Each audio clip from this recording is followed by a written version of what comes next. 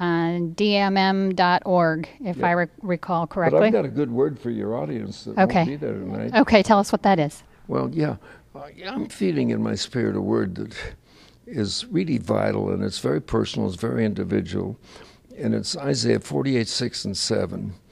And he said, you've seen it, you've heard it, you've said it, and you've thought about it, but now something new is going to happen that's never happened before.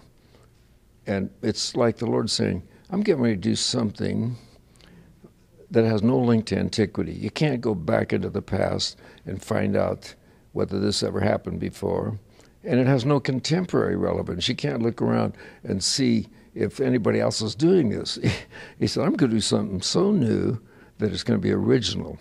And I'm getting in my spirit that there must be tons of people out there that need to have God do something original in their life, something that's tailor-made, something that's specific, something that's apropos, something that just has their name written all over it.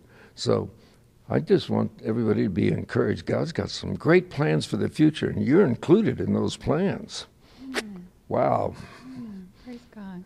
Well, thank you so much for taking a few minutes to talk to us, and we're excited about tonight and glad we're going to be here. And we'll put the information across the bottom of the screen again for folks to be able to get some of those books and other resources that are available. And thanks so much for coming to the Valley, and we'll be sure to publicize when you're back again. Let me say it again.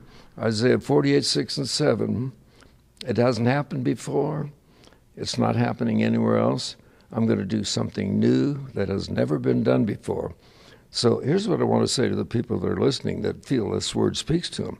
You go into places you've never been. You're going to do things you've never done. You're going to say things you have never said. You're going to hear things you've never heard. The Lord says, I'm getting ready to do some things that are new in your life, and I keep getting the word original.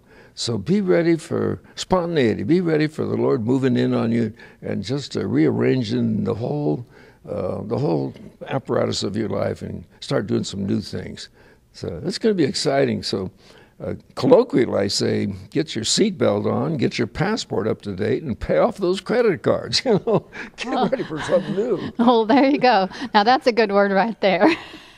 And we'll be right back after this.